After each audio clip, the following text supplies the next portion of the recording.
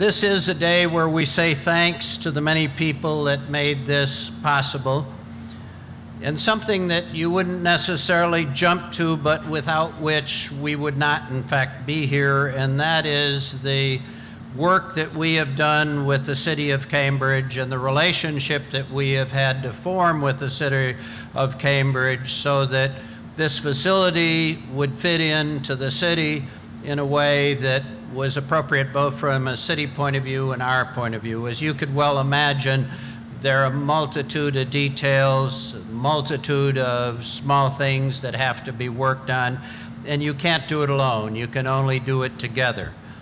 We owe thanks to the City Council, to the Planning Board, to the City Manager, and to all the departments in the City of Cambridge. We have two people from the city that are visiting us today. I'm going to introduce the Mayor of Cambridge, David Maher, very shortly, and he's going to say a few words, but we are also joined by State Representative and City Councilor Tim Toomey. And welcome and thank you for being with us. But I would ask you, Mr. Mayor, if you on our behalf could thank all of your colleagues in the city, because as you know better than anybody, we have built bridges, we've solved problems, but without cooperation between the city and MIT, we would not be here today. So thank you very much, and please come to the podium.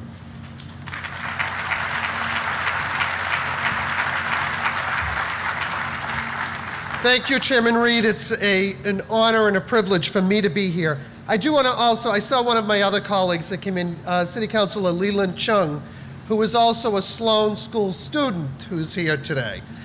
I, like many of you, have watched this building go up, and I just want to say how impressive it is. I drove by here last night on the way to an event right at Genzyme, and it is stunningly beautiful, and it's particularly at night. I was thrilled to see the galleries installed and up and running this week, and know that we will certainly draw in the public. And I think, you know, I'll just tell you very quickly that this morning I had the privilege of having a group of third grade students come into my office. And, you know, third graders want to learn everything, and they're very excitable kids. And I said to them, you know, when you look at our city and think about the transformation that this community has had over the decades that I have been alive, that we have gone from a manufacturing city to really the hub of life sciences in the country. And it's an extraordinary, extraordinary transformation that we've seen, and how excited the kids were to really kind of hear about that. I want to just say that the building is a stunning addition to Kendall Square. The science going on inside will help to propel this innovation hub on its trajectory into the future. And the fruits of your work will help save and improve lives all over the world. This is truly a great day for MIT, and it's a great day for the City of Cambridge. To the extent that the city played even a really small role in helping to bring David Koch's dream to fruition, I must say that we are tremendously proud to be on your team.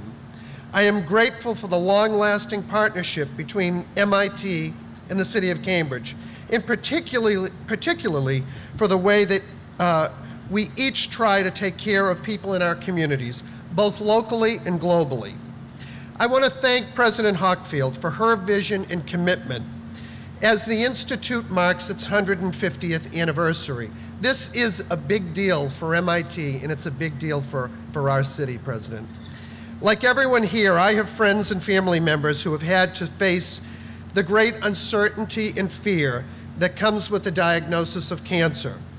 But today I believe that your innovation, cross-disciplinary work in engineering and biology will one day turn the uncertainty into confidence and the fear into constant hope.